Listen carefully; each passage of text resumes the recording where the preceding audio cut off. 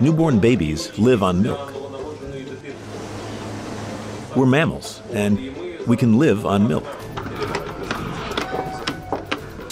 I went to bomb shelters and just gave my products to people because there was no dairy at all, and I wanted them to stay alive.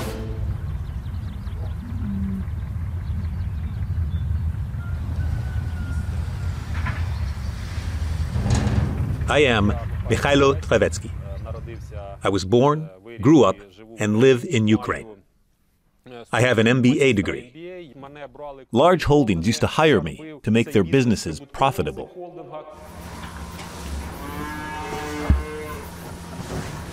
Usually, it's men who milk the cows. In Britain, I've never seen a woman milking cows. The farmer does it himself or asks his sons, but never women.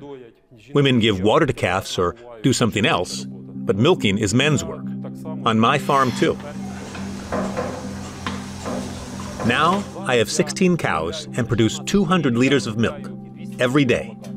I serve more than 1,000 people per week and feed them with milk.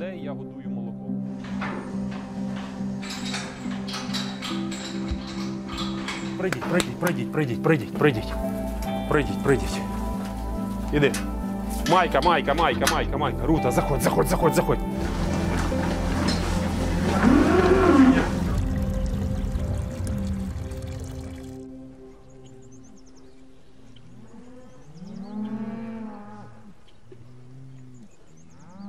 I didn't wait for the summons for the army. I saw a regional officer and approached him. Sir, let me address you. I am Mykhailo Travetskiy, a farmer from the village. I have 40 head of cattle. I am alone now with my animals. What is your command? Should I shoot them and leave for service? He said, "We are military professionals. We are going to fight. You should feed people." I drive up to the bomb shelter, and at that moment, the air siren goes off. I open the car, people ran out, took the milk, and cried gratefully because they had sat there hungry for several days. Especially when a jet fighter was flying. The farm just squatted. All the animals seemed to try to get down, flying va, and they froze. They didn't understand what was happening. I tried to calm them down, but I didn't understand myself. Is it our plane or not? There was a moment that made me worry more than any active hostilities. When they were hungry and I had no food for them. The village where I bought the hay from the farmer was occupied. I couldn't get there because the bridge was blown up. Another village where I bought grains had a road dug up so the tanks couldn't take it, and I also couldn't drive there. I thought I'd have to release them into the snow or even shoot them so they didn't suffer a long starvation death.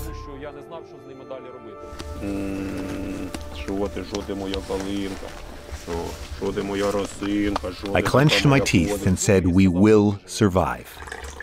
I was actually saying goodbye to my family. I didn't know if they would come back or not.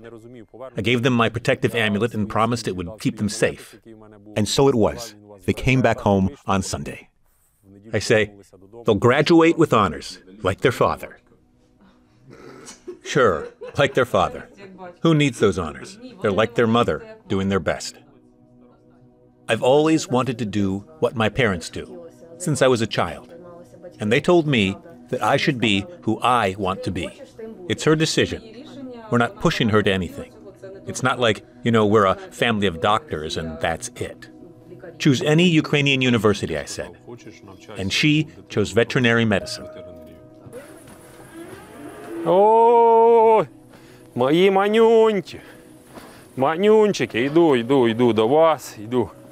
Зараз буду годувати, зараз мої малята. I have 7 adult heifers. Here's Vakula and Javelina. Girls dominate on my farm. I understood one thing, that a small farmer is the most effective combat unit of the country's food security.